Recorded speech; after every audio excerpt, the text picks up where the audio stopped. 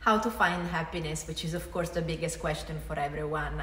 The first step is to make soul. It means to make everything that is possible on this side and also beyond the great threshold, and meet in a boundary that has no time and space. So in being in life, but already embracing death before rebirth. So what does it mean? That we need to lose everything before gaining everything. So we need to lose the old parts of us first in order to meet the sacrum, in order to meet the sacrality, the sacred aspect of life. And that as well is an image, and it's the fundamental manifestation of the great imago. So death comes first, and then there is rebirth for the soul. Because death is a symbol of the sacred doing.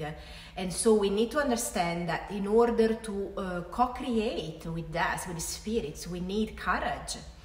The second step is knowing ourselves, which is of course extremely difficult. And this is where we have this guide, this spirit, the one that is the so-called daimon in the oldest Greek philosophy.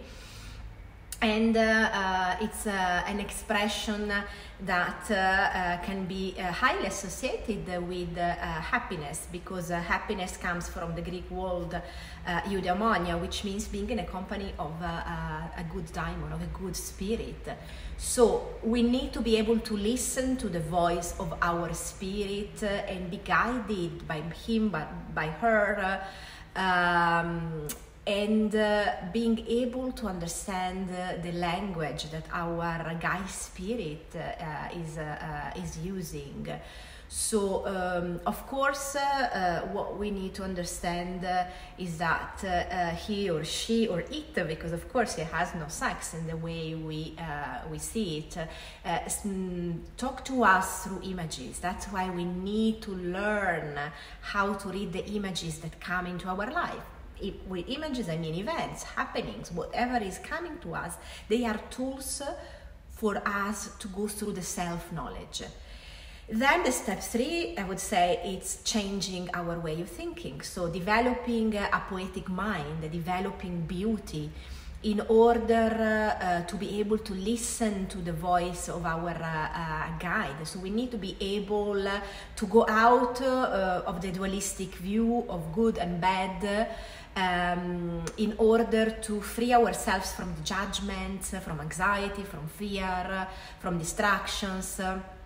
And again, the poetic mind is achieved through emotions and imagination. So each of us chooses our daimon, our guide spirit, but of course this choice is influenced by the karma, which is connected with previous lives.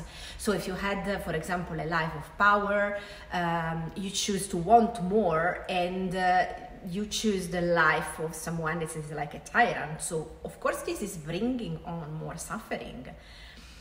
And there is also, as a fourth element, the fact of recognizing which is your myth or your archetype. Let's say there are many archetypes that we have in our life, but recognizing which is the myth that you are playing, the role that you are playing in this life. Of course, you can take archetypes, images, roles from the tradition that is nearer to you. That can come from the Greek tradition, that can come from the Burmese tradition, that can come from any tradition in the world. And recognize through the help of your spirit what are the things that your soul needs to work on. Of course, there are a variety of myths, there are a variety of archetypes that are present in our destiny, in our life.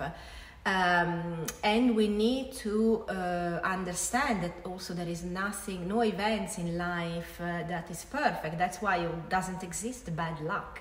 They are all events, they are imperfect. So like each flower has an element that is not perfect, and still it represents the beauty, and we would never say that a flower isn't perfect.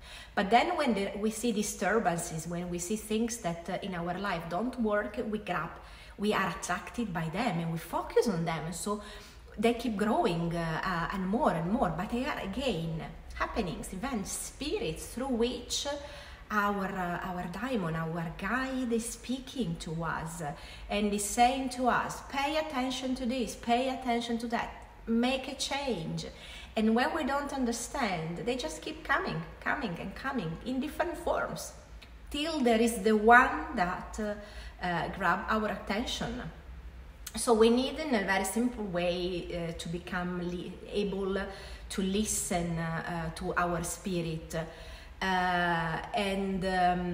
We know that our mind, through the analytical process, is covering the voice of our spirit, of our gods. So we need to be able to keep that silence so that we understand the connection. So we don't need to look at every single event on its own. We need to be able to feel the whole energy when something is coming to us. We need to be able to reconquer this sense of beauty, which is something that's highly expressed in art, in the aesthetic experience. Which is the experience of the sacred of love, and so bringing back the sacred into the world through the experience of beauty is what really we need as we are explorer, spiritual explorer in this world. And all the events that are happening, the deep events, which are the awesome images, they are the so-called samskaras. But our soul is connected with the poiesis, is connected with the poetic mind. So we are living in a world of projections. So our mind thinks that something is true, and we are convinced that this is the real world. And when we are in a spiritual environment, in a spiritual mood, in a situation where things are too good to be true, we always expect to go back to reality, where there is a balance of both elements. But in this way, we are creating a division. So we are creating a judgmental way of living, because we see the distinction. While we need to be able to think that we are the co-creators of our own destiny, we need to stop to become victims. We need to see that everything is connecting, and also understand that wounds are a way for which our psyche, our body, our soul needs to understand something. So because they are a symbol that is coming to us, they are again lessons. And then as a last element to find happiness, we need to have faith, which is not faith in something, it's faith in the process, faith in the universe.